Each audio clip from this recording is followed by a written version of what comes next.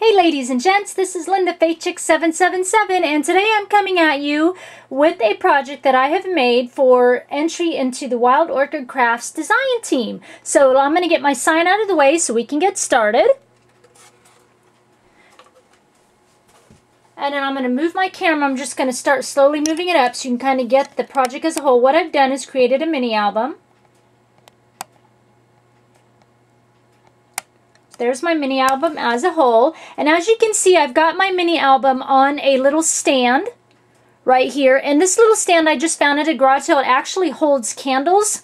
But I took the candles off because it's got these great little swirlies here that are kind of raised up so they act like stoppers and hold my album in. And then the stand already had kind of these fabric little roses on here. So what I've done is just added some Wild Orchid Crafts in the center of it, some of their roses. And these are the 1.5 inch classic sweet roses. And then these are the large wild rosebuds. Okay, so now what I'm going to do is go ahead and take my album off the stand, so give me just a minute here. And then I'll move my stand to the back. And then I'll adjust my camera so that we can get a good look at the album and I can go page by page. Oops, sorry, didn't mean to bump the camera. Okay, now the papers I have used here, is the Die Cuts with a View, the French Country Stack. I have used Glitz, the Pretty in Pink, and then I believed I used some of the Antiquities paper line, just a couple of sheets off that. And then the base of my album is actually this 3-piece wall hanging set, a little frame, and it kind of looks something like this. And it's got these curlicues on it. 2 sheets or 2 pages of it have the curlicue, and then 1 page is just plain square. But it's made out of wood. And so this is what the base of my album looks like, okay? So I just kind of wanted to show you that because it'll be hard to see with all the decoration on it, of course. Okay, so I'm going to go ahead and move in a little bit closer, bring my camera down a little bit, and then we'll get started on the album. Now I've bound the album just with some sheer ribbon.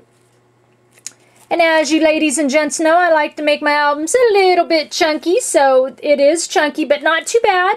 Normally, you know, a lot of times, ladies and gents, my album's up like this. Well, it actually is pretty well, you know, closed straight across. It's pretty much the same width straight across. So I did good on this one. Woo, woo! Okay. Anyway, so here is the front of my album. Now, the whole album, I have painted the whole thing, and I crackled it, and then I added texture on all of it with that spackle that I got from Home Improvement Store. And I have a video out on that if you haven't seen that. That's just a less expensive way to add some texture, okay? And dries very quickly within about 5-10 minutes on this album. For a large project, it can take longer, but this album, it was dry within about 10 minutes. Okay, so, and as you can see, here is the curlicue of the first page of the album. So what I'll do is I'll just kind of open it up here, and we'll kind of start from the left-hand side. Now, all the papers and everything on here, I've distressed all the edges. I've inked all the edges with Color Box chalk ink. I like to ink with that ink. I like to distress with that ink. And then I've done sewing on everything and all the paper, all the edges, tags, everything I have in here, I've done sewing on. So we'll start over here on the left edge. I'll bring it in a little bit closer, and you can see my crackle going on the frame and then all my texture. So down this left side, I have just some doily in the back. This is about a 1/2 inch wide. This is a real pretty white eyelet lace from Wild Orchid Crafts. And as we go down, this is one of their Ivory crown pins, which I love these crown pins with the little metal decoration on them. Just love them. And then this is just a big bauble I got. And then as we go down the line, this first rose is the 1.5 inch rose, okay? And then all my roses are either in white or ivory. And then they're a different color on here is because I've sprayed them with Lindy Stamp Gang. And then also all the roses I have edged the tops of them with white ribbon buff. And I used white ribbon buff throughout this album. So as we go down the line, large rose. This is a smaller rose. This is the 1 inch rose. Okay, These little ones behind this transparency and all throughout this little spray I've got going on here is the little 3/8 inch roses. And then this is a dice I've tucked in there in a wooden spring. Now I've added the number 2 kind of throughout the album because this is a romantic album. You ladies and gents know how I like to do shabby chic romantic. So and I'm going to have pictures of my husband and I in this album. So I've got the number 2 is representing both of us, and then I've got stuff to do with clocks in here because you know how I love time.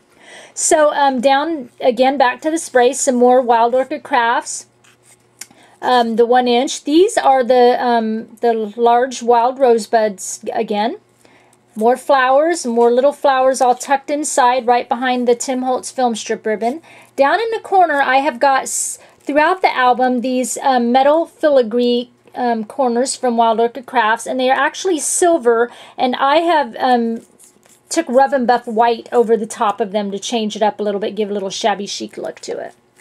Okay, we'll go back up to the top. These are just some letters from chipboard letters from Basic Grade that I've used the Rub and Buff on. Again, another corner. Underneath this word, I have stamped actually the word love. And it was too flat. So, and I wanted a little more dimension to it. So what I've done is, you know when you have stamps and they come on a little transparency sheet with the design printed on the sheet. They're stuck to these little transparencies here. So what I did is I actually cut out the sheet. The part of this transparency that this love word was on, and up above on it, it also had these little prints on it from another stamp that's in the set, but I went ahead and left them on there because I just thought it added great texture. This love and I love you. So that's what I've done, and I just glued it to where I stamped underneath. So I hope that's understandable. But I just thought it added some great texture, added some little gems. And then throughout the album, I've got a lot of die cuts here. They're from the London Market line. This is just a piece of a poetry of an old book that I took out. I just thought it was real pretty because it talked about the perfume of your soul and stuff like that. A little bit more distressing down on the bottom. Lots of layers. Most of my pages have 3, 4 layers, sometimes 5 layers of paper here. And then we're going to go over to the side. So from the curly Q hanging down here, what I did is I have a wooden heart that I crackled and added texture to. And in hanging, I hung it from this little swirly here with wire, and I just curled it up. You can see how I just curled it up through the holes of the swirl and through the hole of the heart. So it just kind of hangs. But I wanted it to still be stable so when I flip the page. So what I did, you can see I've hooked it to the actual page itself. I took half of a hinge, half of a lock hinge, okay? And then what I did is, and I add a little Rub and Buff to it, and then I glued it to a Tim Holtz clock, and I left the opening where this would normally be hooked onto a little knob. I left the opening on the number 2 there, so I hope that's understandable. So it's like half of a hinge glued to a Tim Holtz clock and then showing the number 2 visible on the clock. And then over on the heart, I've got, again, another crown pin here with some little gems on it. And then little sheer ribbon, and then I've got a little spring there, and here again is another little 3/8 inch rose, and then this is a little 1 inch rose here. And then down below the heart I have hanging a metal number 2 from Tim Holtz. So I hope that's easy to see. I'll turn a little bit so you can kind of see the whole ensemble. So there is that first page. Alright, so I'm going to flip it over. The backs of most of these pages, I didn't put a lot of embellishing on them because that's where I'm going to put a photo. So we'll start here. Again, this is the back. You can see the swirly on it. Over to this side. And what I did on the back of this heart is I just stamped today, tomorrow, and always. Now here you can really see the crackle really good in the texture. And then I just added a couple more small 3/8 inch Wild Orchid Crafts flower here, the 1 inch. And then this is just a little clay rose I made. I learned from Annie, Miss Garden Grove 1. And then I added a little spring. Okay. And then onto this side, I've just done some layering of some papers. I added a little Heidi Swap transparency clock. These are actual clock hands, and they're not they're only glued down with a little gem brad here so that I could slip. See if I can do it one-handed. Nope. Okay, I'm going to try and hold it. I can slip a photo. There we go. underneath. There we go. I can slip a photo underneath. Anything that I have that says postcard, any of the Antiquities paper that says postcards, where I intend to put a photo. So I can just kind of slip a photo right down underneath that. Okay? And then underneath that, along with my layering paper, I've got another little doily here. Okay, then on to this page. This is a fabric page. It's a pre-made page. It is actually from a fabric album put out by Prima. And all I did is...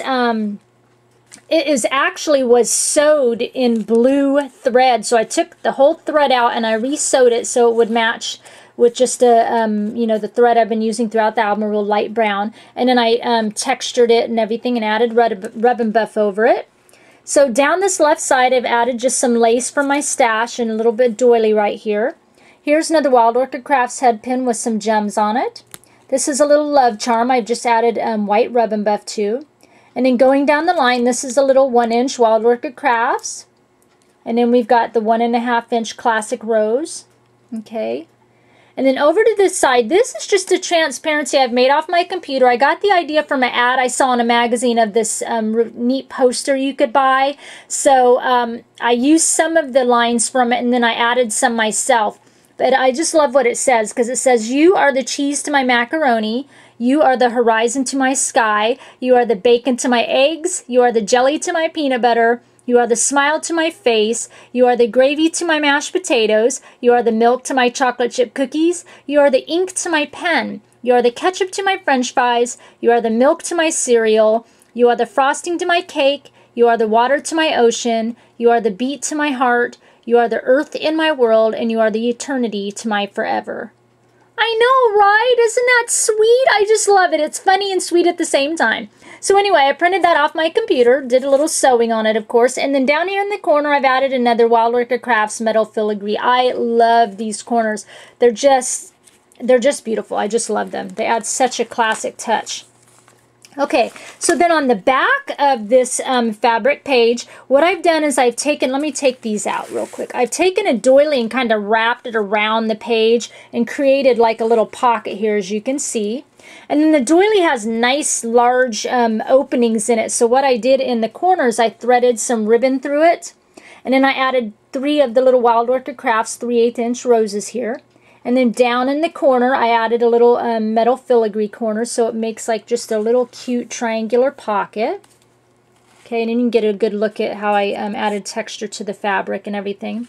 And then inside the pocket, I've got some die cuts throughout the album. These are from the London Market line, so that goes in there.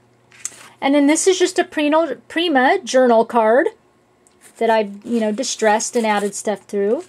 And then this is just a little, I can't remember the name of this one. It's just a little book of hearts, journaling heart paper. It says always and forever, of course, as you can see. And then I just added, this is from 29th Street Markets from my stash, my mind's eye, just a little kind of a date tag in there. Okay. All right, so then on to the next page. Let me try and bring it so, there we go, so it's kind of separate. So a lot of layering on this one. I think I've got 1, 2, 3, 4 sheets and 2 die cuts on this page. But I really just am like having fun with this texture stuff. It's pretty much going on everything. I'm just in the texture mode. So I just think it gives it just such a shabby chic look to it. So anyway, so we'll kind of start in this corner. Underneath here, you can kind of see some of, there's like right in here is another journal card from London Market, pink paisley. And this is from my mind's eye. It's a little journal card you can kind of see down here. This is another Wild Orchid Crafts metal filigree corner. This is a mold that I made of a stamp that I had. So did that and I just glimmer misted it, Lindy Stamp Gang, and then added some rub and buff over the top. This large metal too I got from just Walmart. It's just, those house numbers you can buy. Underneath here I've got a Tim Holtz clock. This is just another wooden heart that I've crackled, added texture to, and stamped on it. As you can see, my whole heart for my whole life. And then down at the bottom, I have just scrunched up some ribbon. This is ribbon that I got, this crinkly ribbon that I got from Jules at the Jewel Box. And then this is, again, that real pretty eyelet trim from Wild Orchid Crafts. I just kind of scrunched it all the way across the bottom. Underneath the two, I've got hanging a little key charm. Okay, and then right here also at the bottom of the two, I've got a little spring, and then the little 1-inch Wild Orchid Craft flower. 2 of them here. And then this is, with my order that I got from Wild Orchid Crafts, they just sent a little free package of just mulberry paper blooms. So I took 2 of them and I crunched them up. And then I took one of their little crown pins, as you can see, and I cut the whole bottom off, and then I just glued the top part inside the flower. So that's how I created that. Just thought I added a little fun, different flower here. And then this is just a little tiny light bulb I got tucked in there, and then a forever stamp right here along the bottom. Okay, now let me set this down. We'll flip over to the back. This is, again, another spot where I can put some more pictures. Done a lot of layering and texturing. This is a little doily I had in my stash. This is postcard, again, from the Antiquities line. This is just from a set of journal tags that I have. I can't remember the brand. I'm sorry about that. This is a little music note pin or whatever. And so underneath there. And then this is just a little die-cut clock that I got from our local scrapbook store here. Paperclip, that's the word I was looking for. And then so then what I can do is just right underneath the paperclip, I can just tuck in a photo like that. And of course my photos will be a little bit smaller, so they'll fit in my spot. So there's that page. That's my little photo page. And then on to the last page here. A lot going on this one. I'm going to take the tags out so you can kind of see the page as a whole. So I've got a lot of layering and stuff like that. Over here I've got some more vintage doily over here. We'll start over here with the curlicue. On the curlicue I have hung like a little bit of white chain and a couple of charms, a heart and a key. And that is hooked, comes down and hooked to this fence that I have made. I'll be coming out with that tutorial soon. So this is a fence that I made. I've added texture to it, and then I've added white ribbon buff. And then through the fence, I have just woven some lace that I had in my stash. And then also I weaved the little 3/8 inch Wild Orchid Crafts roses coming up through there, so it just looked like it was kind of, you know, growing through the fence. Okay. And then over at the end of this left end on the fence, I have made just a sheer ribbon bow. I tucked in a little Wild Orchid Crafts crown pin and a couple of gems and a little heart charm hanging there again. This is a little 1-inch rose. This is another one of my clay roses I've made. And then this is another little 3/8 inch rose from Wild Orchid Crafts. And then hanging from that in the center is a little Tim Holtz number 2. Okay, and then inside I have made the fence so it will act like a pocket. So then inside the pocket I've created this is a little photo mat. So you put a little photo inside here. This one is also, again, another little photo mat with another one of those little music note paper clips. Let me grab this little thing. I haven't picked out my photos yet, so again, it can just slide right in there. And then I just stamped at the bottom. It's a Technique Tuesday Allie Edwards stamp. I just love you. So there's another little photo mat, and it's also got a little transparency frame here. Okay, so that just tucks right inside my little fence. And then again, I've got another die cut here from the London Market. Oh no, this is from the Glitz French Stack. The Whatnots, I think.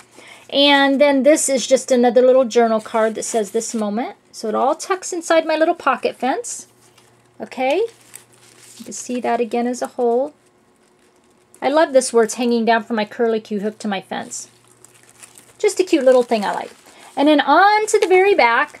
The back is just, I mean, I've decorated up, but it's still, you know, just a little bit plain. But I've layered it again with three of the papers. London Market paper here. I forgot that I added London Market paper in here as well. So there's 4 paper lines in here.